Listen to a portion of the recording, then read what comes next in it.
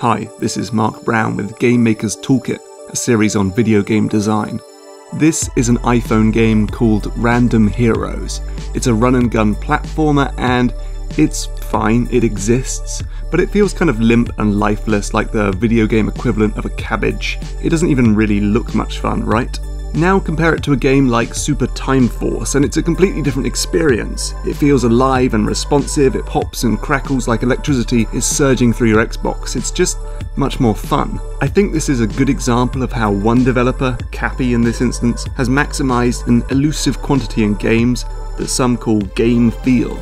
This is a mostly abstract, largely invisible art, but getting it right is essential when making a great action or platforming game, and it's something that players can immediately detect as soon as they start waggling analog sticks and jabbing at buttons. It mostly occurs in the fundamental action of the game, it governs the second-to-second play, and is felt in the very undercurrent of the game. A good way to test for this is to think, how does the game feel even when you strip out the points, the story, the graphics, the music, and the clever level design? Even without all those trappings, is your game still fun to interact with? The Super Mario games are. In Mario 64, the plumber is such a fun avatar to control with his bouncy jump, his wall kicks, his triple leaps, his long jumps, and his stomach dives, that you could lose hours just hopping around a blank room.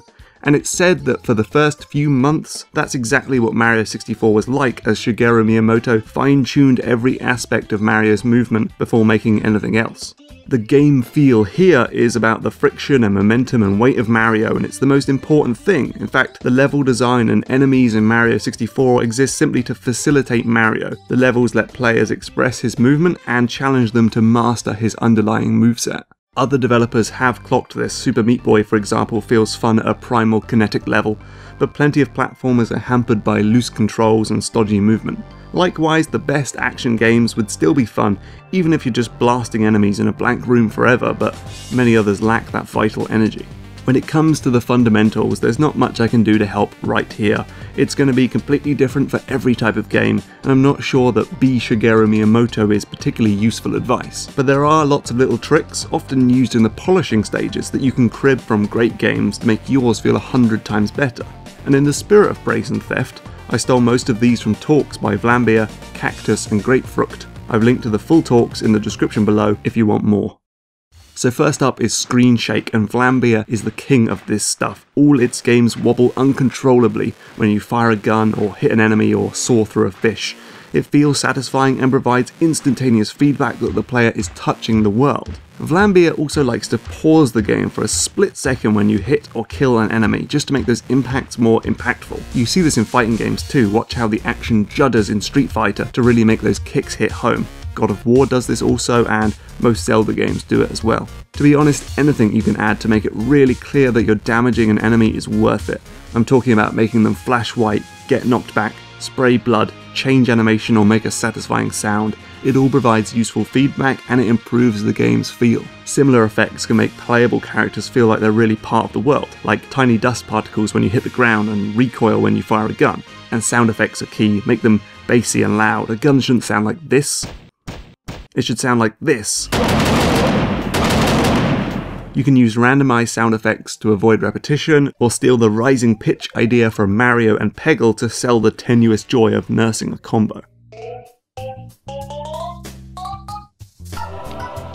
Next, be creative with your camera. In Luftrausers, the camera doesn't follow your plane, it intelligently moves to frame the action and reveal nearby threats.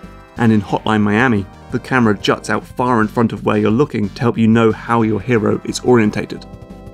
And make stuff big, really big. Make the bullets as big as your face like in Nuclear Throne, make the explosions mini atom bombs like in Super Time Force, and make the blood splatters into geysers of red goop like in Hotline Miami. And Hotline Miami has a permanence that many other games lack. Bodies and blood sprays stick around when you walk back to your car to give you a little short-term nostalgia of the chaos you've caused, and to make the battles feel really hard won. Ultimately, this stuff, which some call juice, is all about doubling down on whatever your game is about. If it's about shooting, then make the guns kick and make the fire rate fast and have the camera shudder with each shot. But if it's about jumping, give your character friction and keep the camera still so you can land each jump. Game feel is something that developers can spend months, if not years, working on, so I doubt you're going to find the secret to making your game feel fun and satisfying in a 5-minute YouTube video. But hopefully there's something to take away here about making the fundamental action feel good and making every lick of polish speak to what the game is really about. Follow that advice and maybe, just maybe, I won't have to play so many limp and lifeless iOS games for my job.